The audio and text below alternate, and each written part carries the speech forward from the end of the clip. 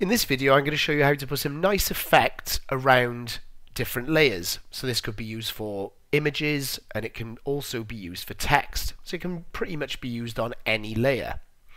So what I'm going to show you first of all is how to get this outline effect, which is called a stroke.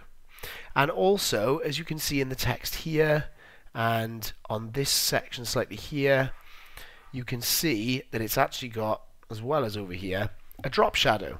This just looks a little bit more like it's coming off the page.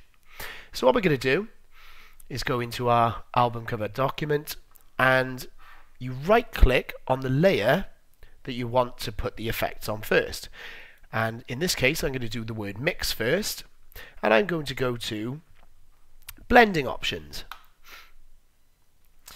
And what this allows you to do, if I drag this over to here, it allows you to add different effects, and there's lots and lots and lots of different effects which you can try and experiment with at any time you want, and you can see those here.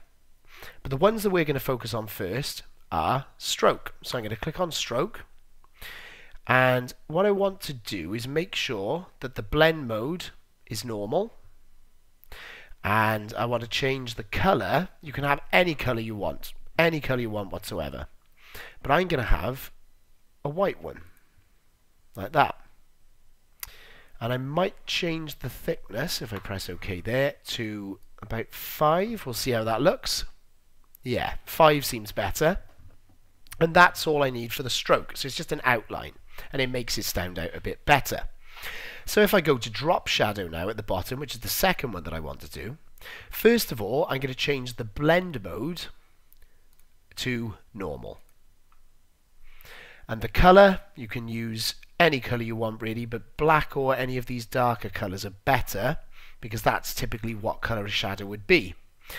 And I'm going to change the distance of, if I drag the slider up there, you can see how far, so it's almost as if how far away from the page is the text. That's what we mean by distance, so how far the shadow will go.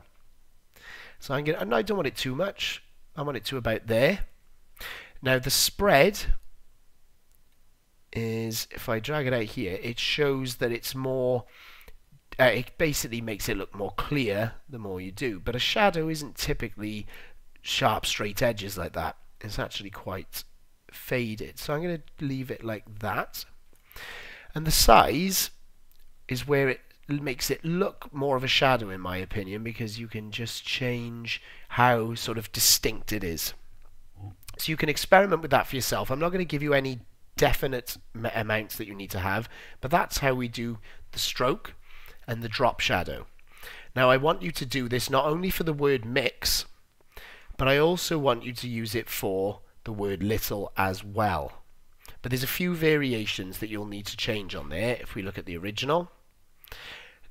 And also I want you to try and add a drop shadow to this image as well.